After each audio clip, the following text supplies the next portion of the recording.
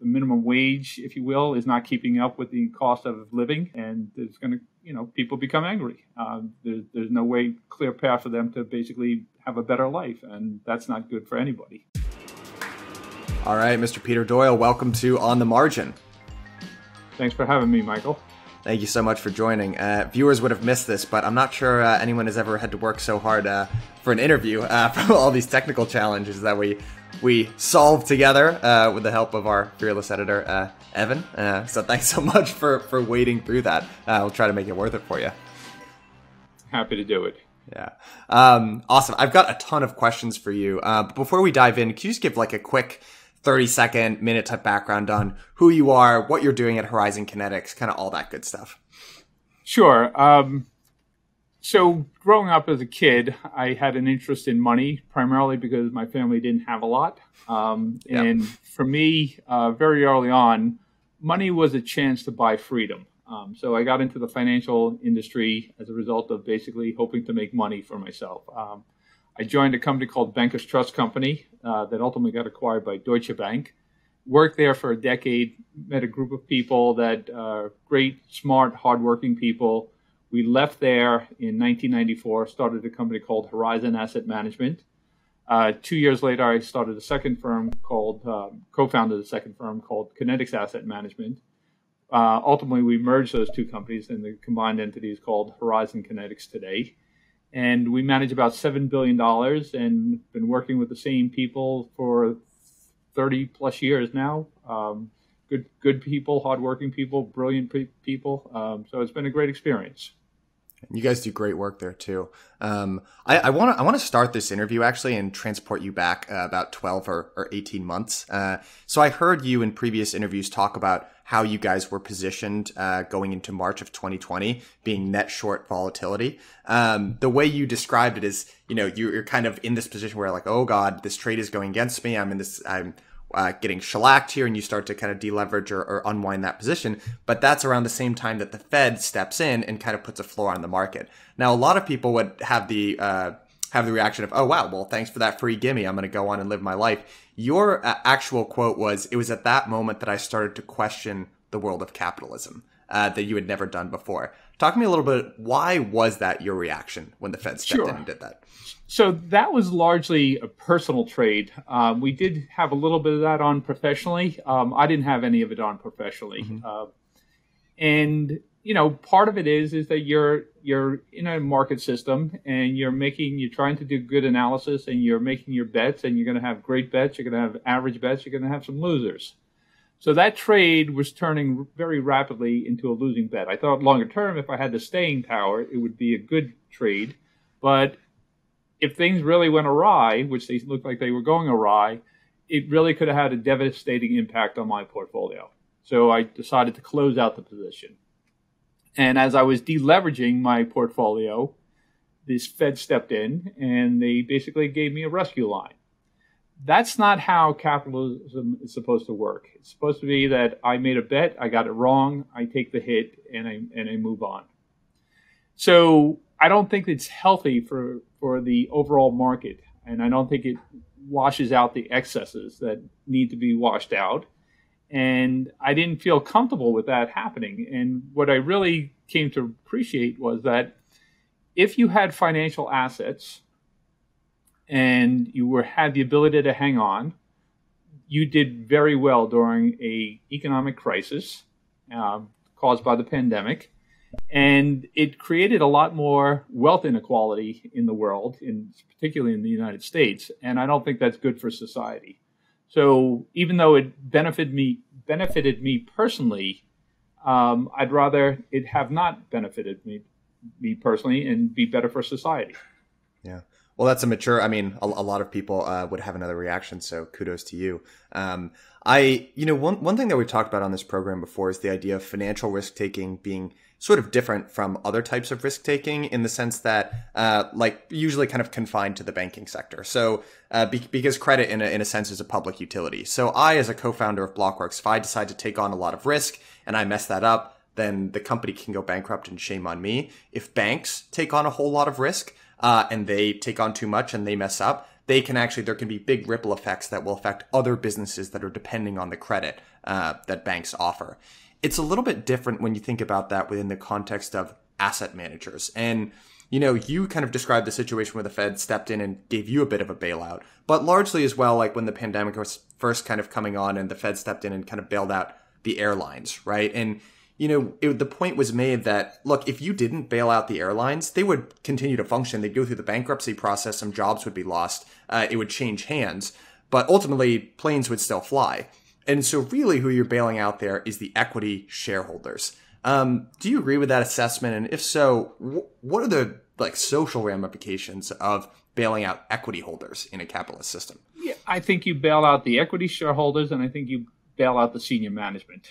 The workers themselves would have gotten picked up. It would have gone through a bankruptcy process, and they still need the employees to run the airline, depending on who ends up with the planes. And those people would have been hired back on by another company, and the executives would have been out of work. So if you look at the actions of the airlines pre-pandemic crisis, they were taking their cash flow, and they were not saving for a rainy day. They were buying back stock and doing things that were not prudent for managing your financial risk. So I was not a big fan of that action by the government. And I think ultimately it's not good for society that occurred. Yeah, absolutely. There's that, what's that expression? It's like, capitalism without bankruptcy is like religion without hell. It just doesn't really work if you don't have the negative incentive there. Can you talk about what is it? Because that wasn't always the case, right? We didn't always have either a central bank or a government that would step in whenever there was a hiccup and essentially offer free money to everyone. So how do we kind of go down this road, or what were the big factors that led to kind of where we are now, which it seems like every time there's a 20 or 30% correction, the monetary and fiscal guns kind of step in? Yeah, I think, with hindsight, and I probably didn't recognize it the way I should have, I think it started under the Federal Reserve under Alan Greenspan, and there was a Greenspan put. And I think that the markets came to realize that the Federal Reserve would basically step in and take action that they needed to. You saw it with the long-term capital. You saw it with Asian crisis. So I think the lesson that people learned was that I can take on a lot of risk, and if things start to unwind, I'm going to get helped out. And I think you really saw that during the pandemic. I mean, they just ramped up money printing, fiscal policy, et cetera, that was going to help smooth this out for people. And I think ultimately it's not good for anybody. Yeah, absolutely. What actually could you remind me? I've got somewhere on this bookshelf behind me the Lowenstein book, When Genius Failed. But the Asian currency crisis, I'm not as familiar on. What was that, and how did the Fed kind of step in and build it? I'm a little fuzzy on it, but it was the Thai baht, and it was just going to have ripple effects onto other currencies. And they stepped in and provided money and backing on that basis. So I'm not an expert on that, but it was definitely one of the situations that was part of it. That wasn't my area of focus at the time. Mm-hmm. So we've kind of got this this changing dynamic, right? Where increasingly central banks, the Federal Reserve, kind of step in, and they are used to putting a floor under markets. Maybe it started in the era of Alan Greenspan. I think there are kind of two frameworks or ways to look at this. On the one hand, you kind of have this growing community that vilifies central banking and points to a lot of the problems like around inequality and things like that, and say, hey, this is your fault as an institution. Then there's this other framework or way of looking at it where you say, actually, there are certain kind of growth expectations that are built into society. You can observe that most directly with pensions, right? They have a certain target that they need to meet. Ultimately, we haven't really had much growth. So really what central banks are kind of doing is trying to hold everything together. If you can't get organic growth, you can at least debase the currency, and that's palliative. What framework do you kind of look at central banks falling into? So I mean, I'm not exactly sure how to answer that. I think there was a time where taking on debt and helping society grow was not necessarily a bad thing. Mm-hmm. But I think that they largely should be an invisible hand and let the markets play out and not intercede and step in when there's a crisis. And I think somewhere along the way, they lost that. And I think that it's kind of like a lot of society where people are not allowed to lose. Everyone gets a trophy for participation, et cetera. And I think to make markets work properly, you need people to fail, and you need companies to fail, and people make misallocations of capital. And if you reward that allocation of capital by keeping those businesses in business, that's not good for anybody. So I think what really happened is that the bankers just became too dominant in their actions and are rigging the market in a lot of ways, and it's not healthy. Yeah, I would agree with that as well. So obviously one of the ramifications of the continued involvement of bankers, central bankers, is this misallocation of capital and kind of undermining the mechanism of capitalism. Another worry, of course, when you start to create as much money as the central bank is arguably doing, is inflation. So I'd love to know where you kind of stand on this this debate that's really dominating finance right now of, are we going to continue this environment of deflation that we've been living through for about the last 30 years, or are we potentially shifting towards secular inflation? So I'm in the camp that we're shifting to secular inflation, and the amount of all of the major central banks, their policies are in complete alignment today, and they're printing up more money, creating more money, going into the markets and buying securities, et cetera. And it's just a question of who's doing it a little bit more aggressively. And as a result of that, they're creating artificial pricing. So doing that in the debt market, doing that in the equity markets. And when you inflate the money supply, but you don't inflate the goods and services at the same level, that's going to cause inflation. And my belief is that's what's coming. And I think they're well aware of it. I think the debt burden globally is so large that most central banks have two choices in order to get out of that problem. It's either they default on their currency, which is really not an option for the vast majority of them, mm-hmm. or you debase your currency and hopefully nominal GDP grows in a way that basically the debt is now much more manageable. And I think that's the policy that they're on, and that's going to lead to structural inflation. Just to play devil's advocate to that position, obviously, if you're printing the amount of money that central banks are doing globally, it kind of feels it would be a historical anomaly if we didn't move towards inflation. On the other hand, you can kind of point towards these kind of deflationary headwinds. So like demographics are very unfavorable for inflation or growth. It's really pretty deflationary. Technology, all that kind of stuff. How do you factor those arguments in? Yeah, it's not a straight line. And I think there's going to be certain industries that experience tremendous amounts of inflation, some that are going to experience deflation. Some people are going to be benefited from it. Some companies are going to be benefited from it. Some are going to be hurt very aggressively by it. So it's you can't control it, is really what happens. But I would say overall, the deflationary benefits that we've had for 30 plus years are not going to be able to offset what's going on right now. Got it.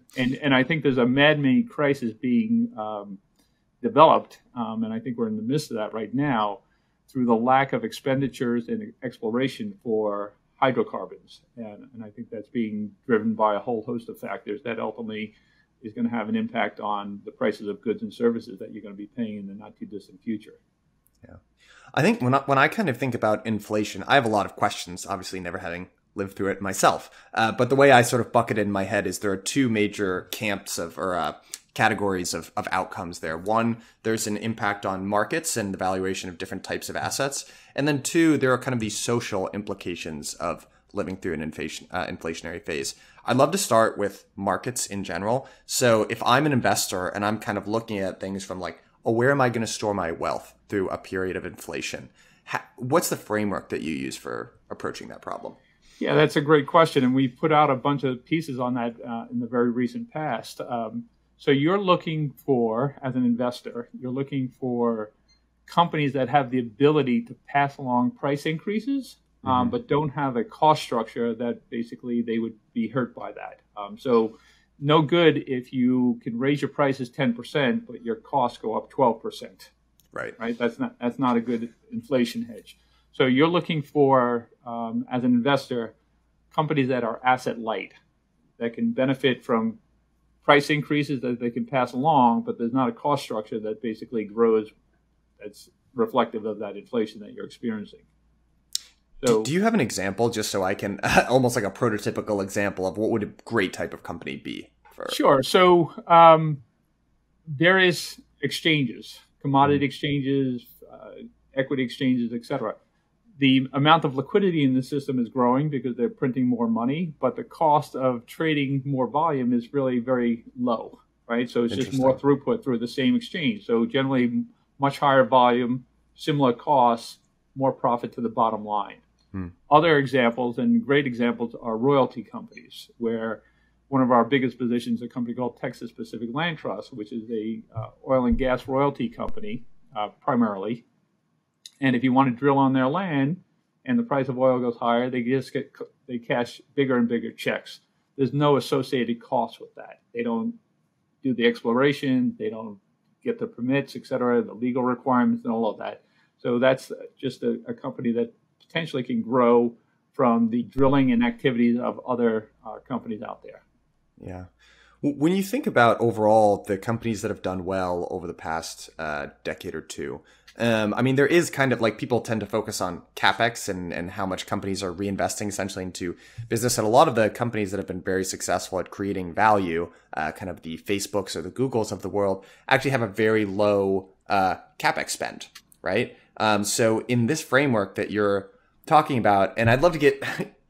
I'm almost split on how I would think about this, because on the one hand, if you have inflation and no growth, you would kind of think that some of these growthier names, right, like the ones that have done really well in the current environment, would actually do really well in an inflationary environment, because there'd be such a premium that investors would be willing to pay for growth because it's so absent, that you could kind of see almost like a continuation or even getting more extreme of the current environment that we're in. That kind of tallies with what you just said about asset-light businesses. On the other hand, the argument for almost more value stocks is if people discount heavily those dollars that are being earned in the future because the value of the people don't view dollars as being very valuable, I could almost see more traditional value-oriented companies doing better. Did that make a lot of sense? It's just I don't know what the proper framework is. Yeah, it does, and it's a balancing act. I think what's happening is, and it ties into the actions of the Federal Reserve and other central banks. If you're artificially keeping interest rates down to a level that's not reflective of reality, let's say the 10 years at 1.35 or 1.4, wherever it is at this moment, but the real rate, if they weren't stepping in and buying $40+ billion a month in treasuries, might be 4%. What might the discount rate be, and how you price those growthier companies might come down very substantially. So maybe they don't deserve to trade at 60 times. Maybe they deserve to trade at 40 times. And even though they might be able to grow their revenue, in some cases, I don't think all cases, I think the saturation for a lot of those companies is actually close to being fulfilled. You could actually do quite poorly in some of those names. And more traditional classical value doesn't necessarily mean, even though they might be priced more attractively on historical measures, they may not be able to pass along those price increases that they experience, and their cost structure may actually go higher because they have to pay their employees more. So it's a very, very tricky environment. And I think what really you need to do is you need to find companies that, again, I would say that can benefit from increased scale as a result of inflation, but really don't have the liability of increasing costs as a result of inflation that's likely to come. And there's not that many names out there that fit that profile. Yeah, absolutely not. Moving outside of equities, maybe as a hedge, what are your kind of thoughts on more hard assets like or scarce assets, kind of like real estate fits that bill, certain types of precious metals, gold and silver, and then ultimately Bitcoin? What are your thoughts on that kind of bucket? So I think that's a great area to look. It's also a question of how you do it. So, there's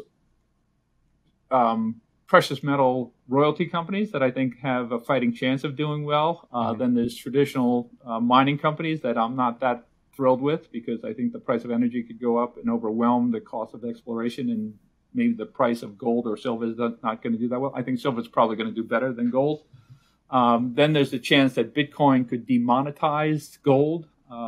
So I would have exposure there, but I'm not that crazy about it. And in the case of real estate, I think it's case by case. It's true of anywhere. The real estate is, global, local market, if you will. And you might do incredibly well in certain real estate, and you might get your head handed to you in other types of real estate. So you have to kind of think through the implications of all of that. Yeah. But again, if you own real estate where, like my colleague likes to describe it as a hard asset, where you own the rights to a royalty stream, but other companies are going to do all of the expending, and you're just going to collect that royalty stream. There's no associated cost with that. And what you spoke about earlier is that the ability to use that cash flow, either for dividends or stock rebate buybacks, are really what creates value over a long period of time. And those are the types of companies that you need to be looking for. Howdy, guys. Excited to talk to you a little bit about this week's sponsor, Matrixport. If you're like me, you're trying to figure out how can I make my crypto go as far as it possibly can. Well, Matrixport makes it really easy to do the simple stuff like just buying and trading, and you're holding your crypto on a secure platform that you don't have to worry about. But they also help you take that next step to doing things like getting loans against your crypto or earning yield on it. Let's talk about the yield part, because for me, that earn feature is the most interesting thing that they do. Number one, first step, you can start earning up to 30% APY on your USDC deposits. That's about 29.99% more than if you just kept those funds in a bank account. Talk about a no-brainer. Number two, their team walked me through this. They have made accessing DeFi easy. And guys, I am telling you, I am the biggest Luddite on the face of the earth. If I can understand this stuff, then I promise, so can you. So don't wait. At least go check them out. Click the link at the bottom of this episode. Thank me later. I want to return to Bitcoin in a little bit, but before, as we're kind of still on this topic of inflation, one of the things that you said earlier in this interview was, the ramifications of kind of undermining the mechanism of capitalism, central banks stepping in and putting a floor into markets, is it's causing wealth inequality, right? Because the owners of financial assets over a period of time, great, the Fed has your back, but if you don't own any of those financial assets, that's too bad, and suddenly it's too expensive for anyone to really buy in. One way that people talk about inflation is, hey, what the government is going to do, they're going to inflate away the nominal value of the debt. They're going to let the economy run really hot, keep interest rates really low. Suddenly people are going to wake up and their mortgage is going to look, in nominal terms, it'll be the same, but because of how much incomes and everything have risen, it's not going to be as arduous. And they almost view it as this positive reset in between generations and income class, etc. What do you view as being the social ramifications, or how does the society fare when it goes to inflation? Yeah, so that there's a possibility, and that may work out that way for some people. But there's, other people that have worked hard their whole lives and are on fixed income, and now they thought they were relatively well off, and suddenly that fixed income is not going to be able to carry them and meet their needs in the future, and they're not going to be able to do the things that they had hoped to do in retirement, and they're going to be potentially hurt very badly. Then you're going to have, kind of the lower level entry jobs where the price, the minimum wage, if you will, is not keeping up with the cost of living, and there's going to, people become angry. There's no clear path for them to basically have a better life, and that's not good for anybody. So I think that's a real threat, and I think you've seen a lot of wealth inequality grow in the recent past, and I think you're seeing, populism grow around the world as a result of that, and I think that's a trend you should be paying attention to and be concerned about. I think in general, folks tend to, when you're thinking about almost empires in general and how they fall, people tend to focus on external threats or exogenous shocks, because it's very easy to point to this and say, this, and this was the reason why this happened. But usually there's a heavy, maybe even dominant internal component where the nation, just like a company, right? When people stop acting as a team and everyone starts to go out for themselves, and there's almost this sense of moral decay where it all kind of falls apart. And that's a harder thing to pinpoint. But I tend to draw a lot of things back to this issue that we're talking about wealth inequality, because ultimately you're starting to see some wacky things pop up in the social and political realm. And I trace a lot of that personally back to wealth inequality, which is why I think what we're talking about right now is so critically important. I agree with you 100%. I think, if people don't feel like they have a path to a better life, they become angry and disillusioned, and they take action that's not good for society. And I think that's playing out right now. And it's a trend that could get a lot worse for a lot of people. So I'm concerned about that personally. Yeah, me too. I want to go back to some of the thoughts that you have about just Bitcoin in general. Obviously, over the course of the last 12 months or so, this has become a much more institutional asset class in general. So I always value talking to someone like you and kind of as a manager of money and dealing with institutions. You kind of bring a different perspective to this space. So I'd be curious, what's your kind of framework for looking at this asset in general? So it's when Bitcoin was first brought to my attention in 2015 by my colleague, Murray Stahl, he laid it out in a very concise manner. And within literally 90 seconds, I said, I want in. Mm-hmm. Nice. And as I've studied it more and read books and thought about it and philosophically how important it might be for the world, my view from an investment standpoint really hasn't changed radically from that first 90 seconds. Bitcoin to me is verifiable digital scarcity. And the demand for it is going to grow, and the supply is not going to grow. Or it's capped, and people know what the ultimate supply is going to be. And as a result of that, the value of a single Bitcoin, I think, has the potential to go up exponentially from here. So it's probably the greatest risk-reward asset that I've ever seen in my lifetime. And I think it has fundamental implications that could change the way we live our lives, and I'm very pro that. But from an investment standpoint, it still comes down to supply and demand ultimately over the long term. And the supply is capped. Demand is going to continue to grow. That's going to be reflected in a much higher price for a Bitcoin. Yeah. You in a previous interview, there's been a lot of focus and comparison between Bitcoin and gold as an asset. And that makes sense because the popular narrative is Bitcoin being, digital gold. But the comparison that I'm particularly more interested in is actually in the bond market and how the growth of Bitcoin might actually impact allocation from moving from bonds into Bitcoin. So you actually kind of talked about there being this arbitrage opportunity, or it exists, but it might not necessarily. Like, how do you, in your mind, how is the bond market and Bitcoin generally connected? So the way I look at bonds right now, unless you're an excellent trader, it's an asset class with all risk, no return. So I would be shifting, if you're traditional 60-40, that 40% is likely to get a negative rate of return looking out over the next 10 years or more. So I would have virtually none in fixed income right now. And Bitcoin you don't need a big exposure to offset that negative return that you might get in fixed income. So I would definitely have some exposure to Bitcoin, whether it's 2%, 5%, whatever you're comfortable with. But that's really the crux of the issue. The fixed income market is and the equity market is overpriced, but the fixed income market in particular, I don't see how, other than if you know how to trade in week to week or month to month, how you can possibly make money in fixed income. And we're talking hundreds of trillions of dollars of wealth that are tied up in that, and that's going to go somewhere. Do you think? I mean, because one of the reasons why. I guess there are a bunch of reasons why folks are still invested in fixed income in general. If you're a big institutional allocator like an insurance company, and you're trying to match up your assets and your liabilities like they do, there is some advantage, right, to having known cash streams extending 10, 20, 30 years out into the future. There are also just mandates as well from like folks who raised money on the premise that I am going to earn alpha investing in bonds. So I get how it takes a long period of time for money to move out of asset classes.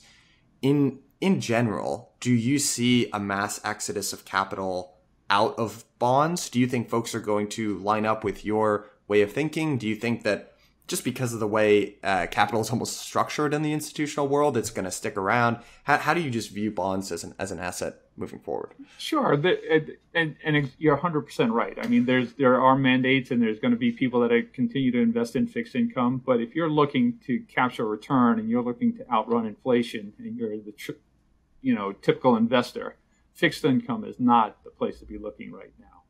Unless you have like one-off or unique situations. But if you're buying a 30-year bond or a 10-year bond and you're hoping to get a proper rate of return on that, good luck with that. So that money should be moving away from it, and should be not only moving away from it, should be moving away from it at warp speed, in my opinion. So it's, again, I think it's all risk, no return. Got it. All right, I've got a couple questions for you about Bitcoin. So you said some, I heard you on previous interviews as well, definitely very bullish on what the future of this asset could be. Just to level set with you as well, I'm the co-founder of a media company that is heavily focused in this space. As a disclaimer, I own a bunch of Bitcoin personally. I would call myself a Bitcoiner, although not a Bitcoin maxi. That being said, I am very curious. I do have a couple of questions. I think if you were to only follow Bitcoin in the media, you'd essentially be focused on all the wrong questions. But I do have a list of questions that I tend to think about that I don't think have a great answer to them. And I'd love to just get your opinions of almost like devil advocate type questions on Bitcoin. So a little while ago, someone showed this chart on Twitter, and it was basically tracking gold and every other major asset class over a period of 100 years. So it was like gold, they had bonds, corporate bonds, they had sovereign bonds, they had commodity index, equities, all that kind of stuff. Gold underperforms everything over basically any time period, unless you're going to cherry pick like the 40s or the 70s. And initially when I saw that, I thought to myself, well, why does anyone own gold then? But then it kind of occurred to me, gold is money. It's there to protect your purchasing power, and it also sets a hurdle rate, right? You ultimately want your productive assets to outperform whatever the hurdle rate of just owning and holding your money is. And when we're talking about Bitcoin as an asset, it strikes me that we're talking about the same thing. We're talking about creating this ultrasound money. And you can actually kind of see it that if Bitcoin is successful, it shouldn't keep doing what it's doing right now. Do you know what I mean? Like, how do you think about it? I do know what you mean. And I think that at some point, Bitcoin is going to get to a price where it will not appreciate. It will only appreciate relative to how other currencies debase themselves on an annual basis. But I think we're a long way off from that. So, the market capitalization of Bitcoin today is roughly $750 billion. Mm-hmm. That's not even 40% of the market cap of Apple. That's not a fair comparison because they're two different things. But it's so small relative to the total asset size and the nominal stores of value that are out there that it could basically at least mirror or have a similar valuation with. So we're in the very early stages of that. But ultimately, once Bitcoin has a market capitalization of, let's say, hundreds of trillions of dollars, it's not going to appreciate in the same way. Now, do you see in this future, however Bitcoin ends up functioning as a monetary asset, do you see Bitcoin almost being like the yardstick? Do you think things will be denominated in Bitcoin sats or whatever it is going forward at some point in the future? Real possibility. I do, actually. I think that's a real possibility. I think there's a lot of reasons why that could and should happen. And, whether it's pricing oil, maybe people don't want to hold dollars anymore. They want a more neutral standard for that. It could be that shifts over to Bitcoin or Satoshis. I think that's a real possibility. That's great. Next line of questioning, I guess, is, if you think back to history, there's a reason why I think Bitcoin is a superior asset to gold in a lot of ways. But gold still did function for a period of time as a global money, right? And a lot of what folks talk about Bitcoin acting as a speed bump, basically for central banks or governments so that they don't overspend. We kind of had that a little bit in the gold system, the Bretton Woods system, etc. Those systems failed for basically the reason that governments don't abide by those speed bumps, and they'll kind of lie, cheat, and steal their way out of and put themselves in debt and do all this stuff. So what would you say to the idea that we've almost tried something like the Bitcoin system before and it's failed because it's counter to human nature? So we tried it because it was in the hands of humans, and this is in the hands of algorithms and mathematics. So this is a much more neutral system. This is a much, much better system. So you're absolutely right. They can change the rules, and the elites, the bankers, et cetera, changed the rules, and they wanted to spend more, and they wanted to fund wars or whatever they wanted to do, and they took us off a standard that was probably better for society. Here, that's not an option. People can't do that. Banks can't do that.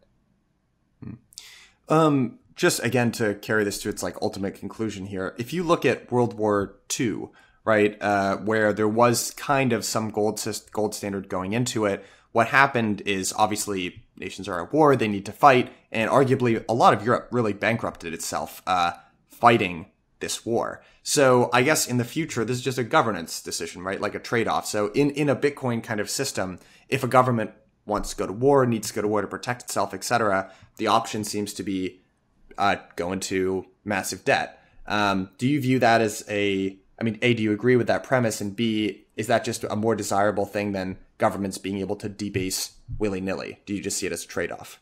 I think it's a trade-off, but I think it may be they won't be able to fund wars in the same way. Maybe it's a good thing ultimately for society that's saying, hey, you know what, that's not where we want to, the population says that's not where we're going to allocate our resources, and that's not what we're willing to do here. So I think Bitcoin has the potential to make the world a better and safer place from that standpoint.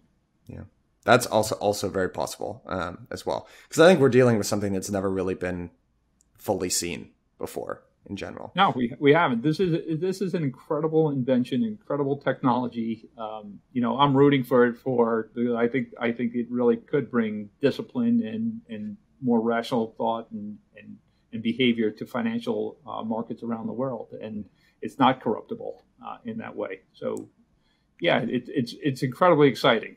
Mm-hmm.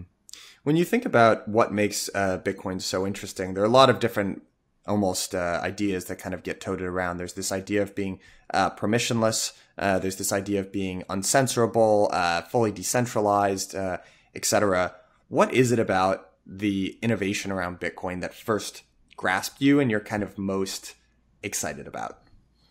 So, and again, initially there's this scarcity, and you have this potential for this thing to be monetized and become a monetary asset in a way that was never available before.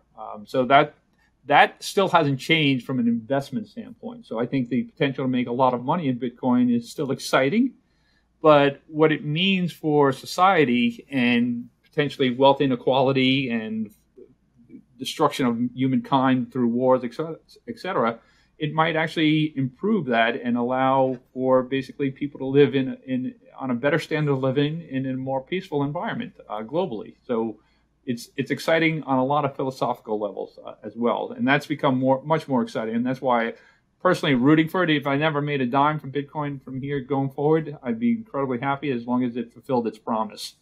Yeah, I think one of the interesting additions that you kind of bring to the space as well is you've described yourself as a value investor, which is not something that's super typical of folks who are involved in this space or proponents of Bitcoin. One of the hardest things, at least for me, trying to explain to people in my social circle about Bitcoin is, well, what gives it any value? There's no cash flow coming from it. How do you, as a value investor, think about doing something like valuing Bitcoin? So it's not a productive asset, right? Mm-hmm. But it does have value because people choose to basically create it through the mining process, the expenditure of energy, et cetera. So I think from that standpoint, it should have value because people are willing to trade fiat currency, energy, et cetera, to create this and bring it into existence. My own belief is that it's a relative asset. And the same way the euro is compared to the dollar or the yen is compared to the dollar. And if you believe this new relative asset is a better store of value than your existing currencies, then there shouldn't be an arbitrage between the two. And Bitcoin should have a value relative to all of the other nominal stores of value out there. So all of the dollars, all of the yens, all the short-term treasuries, et cetera.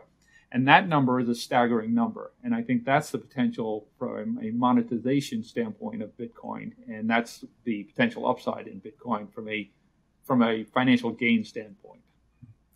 And I guess last question for you here, and then we can start to wrap things up, is overall, I agree that there's a lot of problems that we currently have, right? I completely subscribe to the idea that what central banks are doing are basically debasing currency, and kind of governments are co-opting people's time and energy. On the other hand, the system that we live in is people in some sense as well. So what I definitely don't want to do is see everything kind of crash and burn, right? So how do you think about this, a period of transition, right? Let's say at some point in the future, undetermined, people are kind of pricing things in sats or Bitcoin or however they're doing it. But how do we get from point A to point B? And do you see a world where kind of fiat and Bitcoin coexist, or is it all? What does that transition look like? Yeah, I do. I don't think governments around the world are going to give up their currencies. I think you're going to have a digital dollar, digital yen, digital euro, etc. And I don't think the vast majority of people around the world are going to make a lot of money in Bitcoin. But it might be a sense where Bitcoin becomes, if you want to, have a stored value and protect yourself against the potential continued debasement of whatever particular country you live in, you keep your savings in Bitcoin, and when you want to spend, you convert into a fiat currency. So that's not inconceivable to me. That's likely. And, how it plays out and whether or not there's going to be fits and starts and violence that are associated with it, that remains to be seen. In an ideal world, it plays out smoothly. They continue to debase, and they debase in a way that most people don't understand it, and they are comfortable with the way things are unfolding for them. And ultimately, the nominal GDP is so large that basically the debt problem goes away, or is cured. So we'll see how that plays out. No, I don't know if anyone knows that. Certainly not me. No, I was hoping you would, have some ideas. Yeah. But it's an unknowable thing, right? It's an unknowable thing. I think we have this conversation a lot internally. It's really the administrative state versus the individual that's going on. That's the primary fight that's going on out there. And I think that Bitcoin gives the individual a big leg up, and it gives them potentially a lot of freedom, and not being controlled in the same way. And just it gives you a lot of sovereignty in sense of your ability, if you want in the future, if you're able to accept digital micropayments, and somebody wants to market to you or advertise to you. It used to be that a handful of companies made the money. Maybe now you as an individual make that money, because you say, you know what, if you want to send me show me a particular type of furniture, I'm willing to see your ads, but you're going to have to pay me X number of dollars. That technology is available to us now. So it may be a shift away for a lot of towards the individual and away from companies as a result of that. And I think that's going to be very interesting and very positive for society. Yeah. I mean, it really does open up the financial system in general, which I didn't understand this as fully until I started paying attention to this space. But finance has moved over time from being an open system to a closed one. And when you deposit your money in virtually any institution where you'd hold your money, be it a brokerage or a bank, you don't actually maintain ownership of those assets anymore. Instead, what you have is an IOU from that brokerage. And that's just very different. Like, one thing that I've learned as a small business owner is possession really is 9/10 of the law. And, someone doesn't pay you something like that, good luck. Good luck, go through the court system. And I just think the implications of moving ownership back to the individual and opening up the financial ecosystem, be it through Bitcoin or other kind of DeFi, technologies, that's just really profound. And it's going to create a whole bunch of different emergent use cases that are really difficult to predict now. But I think it's a really, really might be the most profound shift of my lifetime, actually. No question. It is the most profound shift in my lifetime. And you can see that coming. And that's the excitement of it. I agree. We did this interview with a guy named Dan Tapiero of 10T Holdings. He also worked with a bunch of pretty famous macro fund managers, and he said, we did this interview a couple months after the depths of the pandemic, and we did it in July or something. And he said this thing that really stuck with me. He's like, "This is going to be the most interesting time to be an investor that I've ever seen." And that was the time. It was very doom and gloom, and people were really concerned, and it just really stuck out to me because I hadn't thought about it. I hadn't thought about it like that, and I was pretty nervous. But I think there's definitely some hardships to kind of figure out and go through. But I agree. I'm pretty optimistic about the future right now. Yeah, there's amazing technologies on the horizon, and there's a lot to be concerned about, but there's also a lot of positive things that have gone on. The standard of living around the world, people's life expectancies up until very recently been trending in the right direction. Poverty rates have gone down globally. So, there's problems, but there's also a lot of great things going on as well. I agree. Peter, you've already been really generous with your time. If people want to, folks or listeners want to find out more about the work that you do or Horizon Kinetics or follow you or get more information, what's the best way to do that? Sure. We have a website, horizonkinetics.com, and there's a lot of really interesting free research up there, written a lot of it by my colleague Murray Stahl, who's an absolute brilliant mind. And it's a great way to get to know who we are and how we think. And I tell anyone, before you think about giving us any money to manage, you probably should read some of that research. And if you don't think that's of the highest quality, makes your decision easier. But it really gives you an insight into kind of how we view the world. Awesome. All right, Peter. Well, thank you so much. And we'll have to do this again sometime soon. I've learned a lot. Michael, thank you very much.